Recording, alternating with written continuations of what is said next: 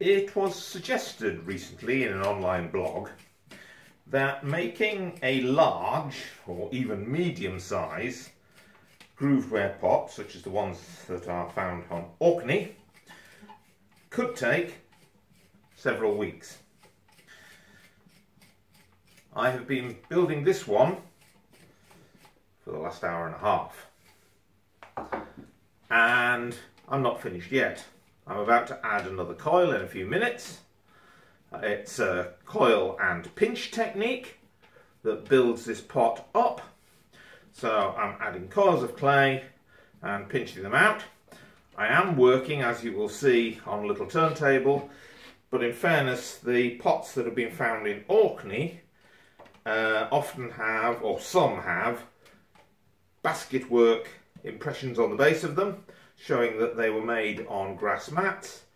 And if you put a grass mat onto a bed of sand on a flat flagstone, you've basically got a turntable. So while I am cheating slightly, it's only because my back is it's giving me a little bit of bother, and most importantly, the sand generates dust, and I don't want that in my lungs. So yes, a small amount of cheating in that it's slightly easier for me to turn it round, although in fairness I could work around it. But I'm building this in the same way that my Neolithic predecessors, potters, would have built their pots. See how we get on. Okay, it's a couple of minutes later, and I'm just about to add the very last coil of clay to this pot. Now, those of you who know me will know I don't like the term coil pottery, but effectively that is what I'm adding, is a coil of clay. But this pot, rather than being made up of lots of small coils, and most of the coils were more substantial than this one, is in fact made now of 7 coils of clay and a single base piece. So the base was laid down, and then there have been 7 additions of clay to get to this point. Now I'm adding clay on the inside, which corresponds with the diagonal joins that you see on pots, because as I squeeze this clay into place, it will form a diagonal bond with the wall of the pot.